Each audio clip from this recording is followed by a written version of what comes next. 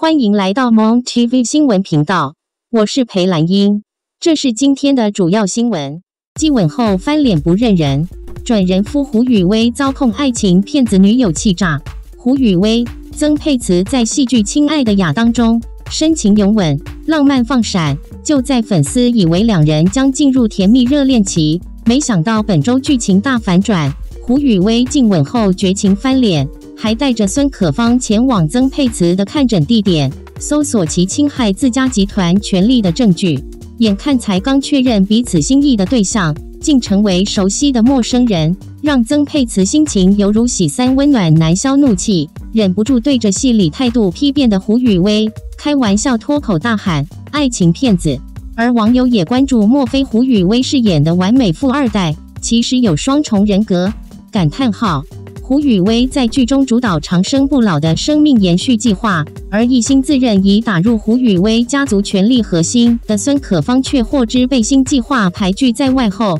愤而认为长期以来都仅是被利用的角色，激动撂狠话：我要让那些瞧不起我的人，通通都后悔。相对于戏里诠释的角色有着好胜性格，镜头下的孙可芳心理素质很强，遇到挫折或不愉快的事情，可能大哭一场或是吃美食，很快就能释怀，自愈能力很高。对于剧中提及的长生不老研究计划，胡宇微笑说若有机会，会有点好奇想参加，想看看如何达成长生不老，科技会进展到什么地步。但认真思考后，他觉得一旦长生不老成真，人口一多，势必就会争夺资源，人性也将会更贪婪，对大家应该都不是好事。胡宇威也透露不怕变老，坦然接受自己每个年龄的样子。曾沛慈则认为长生不老，最后不会过得很像白开水吗？他感性说，如果可以跟另一半一起长生不老的话，